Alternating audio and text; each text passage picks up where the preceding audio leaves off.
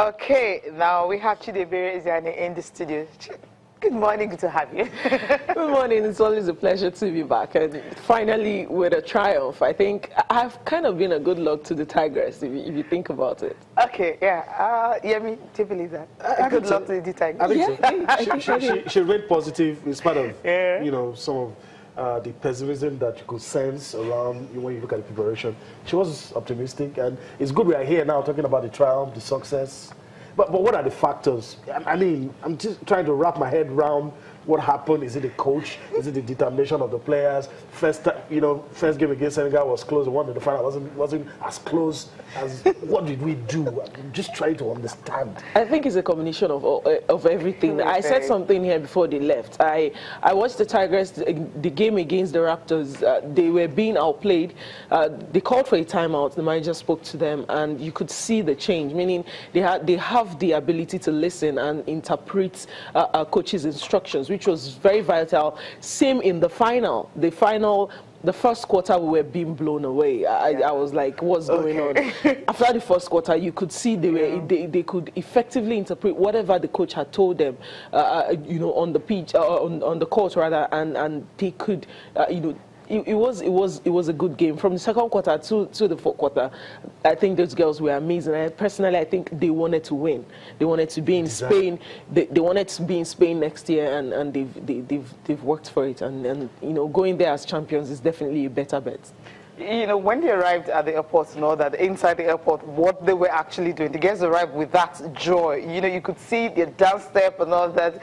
Just knowing that, okay, this is the first shot we got of them when they arrived, before they came out and everything, just dancing. Number one, we are number one, Sarah Ogoke there, Nkechi Akasile, Ijo, Chioma, and all of them. So I felt, okay, like these girls just, went there, just having that determination. When I spoke to the captain later, she said something that they never even thought of losing. Even that game against Senegal, they were not thinking that they were going to lose. They knew that they just came on all the way, and they felt the only thing they can do to just finish it off is to come back home with that trophy, and that they did. I think there's just something about them. Okay, take a look at what's his name, Ezine Kalu. There's just this a kind of synergy among them, this a kind of joy, or rather, they're like siblings. You wouldn't even know that these guys, okay. About 6 of them were like born in the US and all that. They just precisely. While some of them were also, here and everything. So the fact that they were able to just blend, not thinking of background, not thinking of the fact that, okay, I'm a professional, I play in WNBA, you just play local basketball here. It's something that you just look at and you just marvel how that blend, was able to just come together, and they came back with that trophy. I think it's the way the coach approaches them. If you treat people specially than others, it will definitely interpret in the way they associate with each other. I think the coach must have, the same instructions to everybody, the same attitude to everybody, and that settles it. And of course, personalities is everything that counts. I think when you come to the national side, it's just like being in the house with your siblings. So I think that worked definitely in our favor. It was good for them. The uniformity was there. The best thing that happened is the way we grew with the tournament. We didn't just go out blazing, but we grew with the tournament, and at the end of the day, it was just perfect. It was perfect.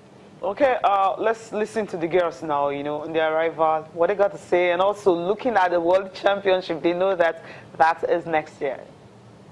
I feel history. That's what is happening right now. I feel happy. God is awesome.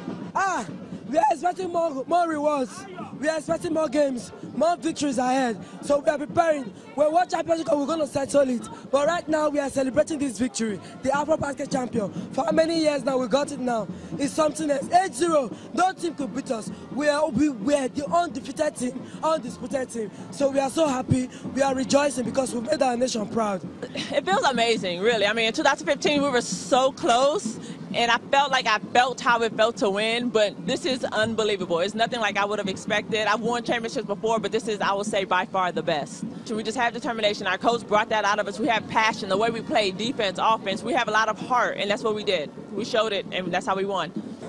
We really work hard, and with the support we got from the NBBF, that kind of motivates us, and we came together and we play as a team. you know, we girls, we just came out, you know, walk ahead and we talk to each other, you know. We have to come out to represent the country. With whatever we have to bring it to the court, and that's what we did.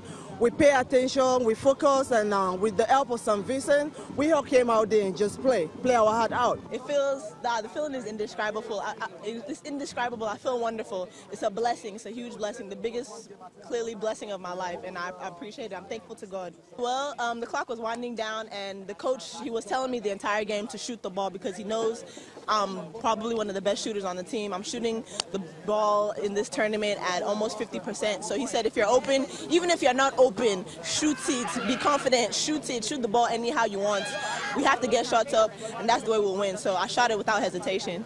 We were enjoying being Afro Basket champions, but we're also looking ahead to how we can continue to improve Nigeria for the future. And next year, by September, by God's grace, we'll also finish with a medal. That's our goal.